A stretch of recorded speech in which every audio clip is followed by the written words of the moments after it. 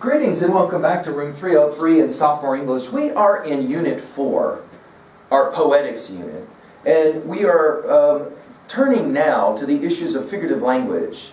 We're going to look at Yusef Komunyakaa's Glory.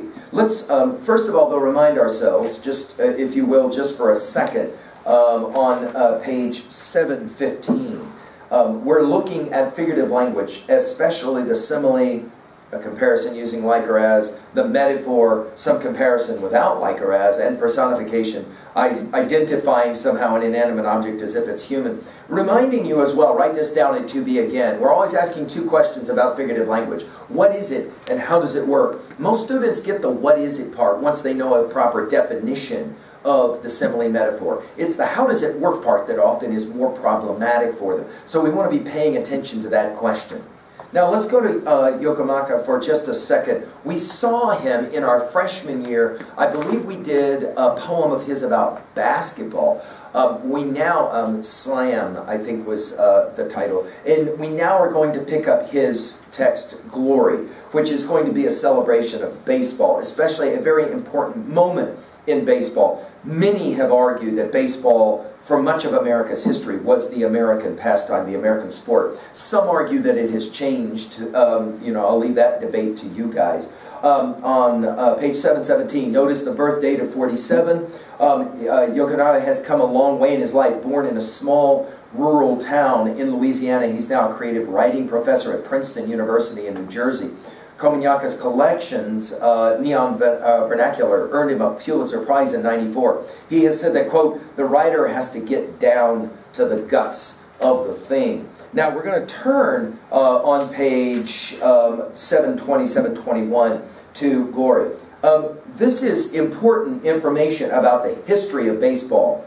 Although African Americans had been playing baseball since right after the Civil War, segregation barred them from organized leagues. That is to say, black ball players couldn't play in the major leagues. The first all-African American team was organized in 1885. Write that down. That will be significant for this poem.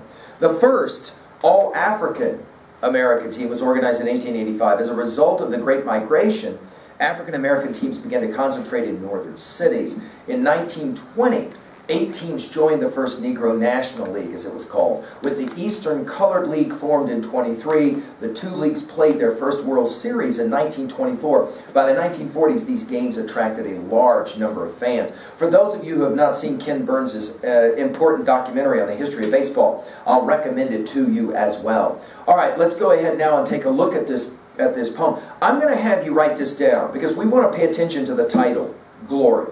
And we want to ask about the different ways that this title works for this poem. Let's just follow along now and enjoy the double meaning of the title, shall we? Glory by Yusef Komunyakaa. Most were married teenagers working knockout shifts daybreak to sunset 6 days a week. Already old men playing ball in a field between a row of shotgun houses and the Magazine Lumber Company. They were all Jackie Robinson and Willie Mays, a touch of Josh Gibson and Satchel Paige. In each stance and swing, a promise like a hesitation pitch always at the edge of their lives, arms sharp as rifles. The Sunday afternoon heat flared like thin flowered skirts as children and wives cheered. The men were like cats, running backwards to snag pop-ups and high flies off fences, stealing each other's glory. The old deacons and raconteurs who umpired made an out or safe into a song and dance routine. Runners hit the dirt and slid into home plate, cleats catching light, as they conjured escapes, outfoxing double plays.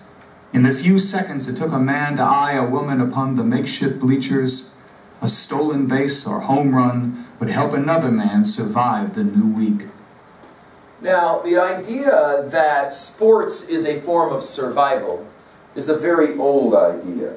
And of course, this one takes us all the way back to our study of, for example, the Iliad, where in Homer's Iliad, we will have a little mini contest, an athletic contest. We'll see the same thing, write this down in 3A. We'll see the same thing in Virgil's Aeneid. That idea that when guys get together, they often want to compete against each other, but not to the death. Right? I mean, obviously in the Iliad and the Aeneid, you have men fighting to the death. That's true of the Odyssey as well. But this is a kind of different type of competition. Not where theoretically men die killing each other, but they compete against each other for some kind of a prize. And you'll remember, of course, that in the ancient Greek tradition, it was the laurel branches that were placed around the head, remember, of the winner or the victor, especially in those early Olympic-like activities. Here, we're going to play a similar game. The game is baseball, right? But the poet is going to play an interesting linguistic game with his title, Glory. The idea is, of course, and this is now level 1, this is a poem that describes real briefly what it was like in those very early black or African American baseball leagues, where you had young men, notice the opening line, married teenagers were told old men playing ball. That is to say, they're already so older because of the work that they have to do. And yet, they look for some kind of hope of escape from the boredom of their lives. By the way, all of those names, Jackie Robinson, Willie Mays, Josh Gibson, Satchel Paige, were all African-American baseball stars of the 1920s through the 1970s. In other words, before there was Jackie Robinson, the great ball player who kind of broke through, and you're maybe familiar with the film, you can write that one down as well at 3A, the film that describes the great Jackie Robinson. Before those ball players, you had these ball players who were dreaming of glory, but really they were just trying to survive. Look at the final line, a stolen base or a home run would help another man survive the new week. Of course, baseball, and this has always been what's precious about the game of baseball, like most sports, but baseball in particular, always has that interesting symbiotic dance between those who are the performers and the ones who witness it. That is to say, those of us who go to watch the game. And there's an interesting kind of juxtaposition between the two, which is why, of course, it's so much better to watch a baseball game live than it is on television. Many argue that television killed the sport of baseball. So much funner to be there in the ballpark and to enjoy it. Of course, notice we have similes going on. The men at line 17 were like cats, running backwards to snag pop-ups and high flies off fences. Hey, did you see that between line 19 and 20? If you didn't keep reading, you would read it as pop-ups and high flies off, and then you would read fences stealing each other's glory, of course the use of the title of the word. This requirement to keep reading, remember, is what we call enjambment. And we want to make sure that we do that when we read that line. Again, go back to it. The men were like cats running backwards to snag pop-ups and high flies off fences, stealing each other's glory. The idea of stealing each other's glory has everything to do with stealing bases, and of course it has to do with the competition as well. Let's jump now to 2A. What is this poem really about? Well, let's say 3 things. 1, it's of course a comment on the power of a game like baseball to provide those early black athletes, those African-American athletes, who were unable to be a part of the experience of formal Major League Baseball for many, many years. They were trying somehow to appropriate the game for them, and not just for them, but for those who would come to watch. It would be a young Jackie Robinson that would, of course, come and watch these kinds of games that would allow him to begin to dream about playing in the majors and being allowed to do that because of the racism that was a part of the league at the time. Number 2, obviously this poem speaks to the power of struggling to make it through the experience of life by using sport. Many have argued that, especially in American culture, sport has always been the way we survive the toughest of times.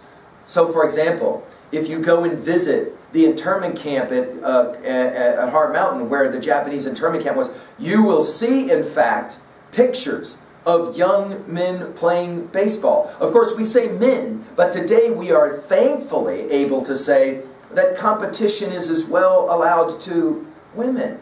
Yes? So that, for example, we have women who play in professional leagues in basketball, of course, very important and very exciting. And it allows for young girls to dream about the possibility of themselves someday being able to compete as well.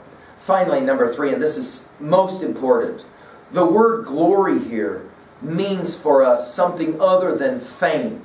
It means survival, making it, somehow finding meaning in one's life. And the struggle to do that is representative here in baseball. Let's jump to 2B. Obviously we have our examples of metaphor and simile, but the one I'm going to point to at 2B is symbolism. Baseball here in this poem becomes the act of struggling to survive, of getting through a tough experience, a hard experience, and somehow believing there's value in something like the game of baseball.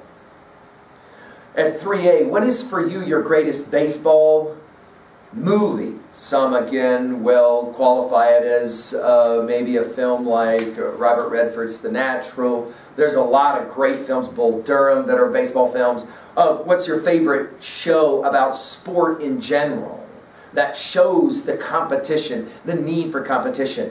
Of course, many of you play video games that are rooted in sport, maybe baseball, maybe soccer, some other kind of sport. Why do those games seem to be so exciting and so useful to so many sophomores? You might jot that one down. Of course, we already mentioned the Iliad, the Odyssey, and the Aeneid. All 3 of them are classics in regards to the power of sport, competition, and the like. Finally, let's go to 3B. What are your thoughts about competition in sport? Is it a useful thing? Some of you have a strong feeling that sport is very important in your experience of school. In fact, I've heard some of you say you wouldn't even come to this place if it wasn't for the fact that you could compete in a sport and be involved in a sport.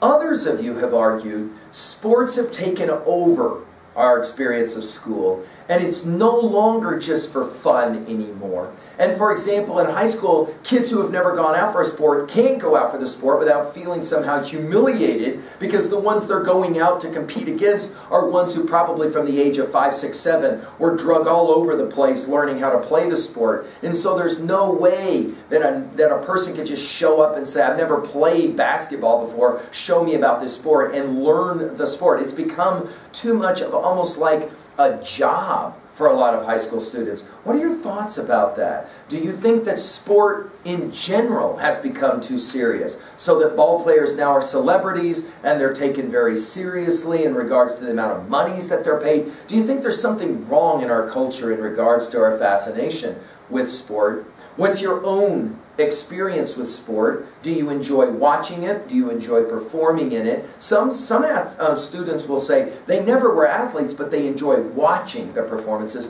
And what's the difference for you between watching on, for example, television, a game, versus going to a game live? When was the last time you went to a live ball game? When was the last time you went to a professional live ball game? Did you go alone or did you go with others? It is, of course, a social engagement as well, right? Notice it's referenced here at the very end, where you have this notion that for a split second, a ball player can look up into the stands and see a beautiful girl, and in that moment somebody might steal a base and then steal, by extension, steal his glory, right? Well, there you go, an introduction to the great, maybe some argue the greatest game, the game of baseball. Thank you.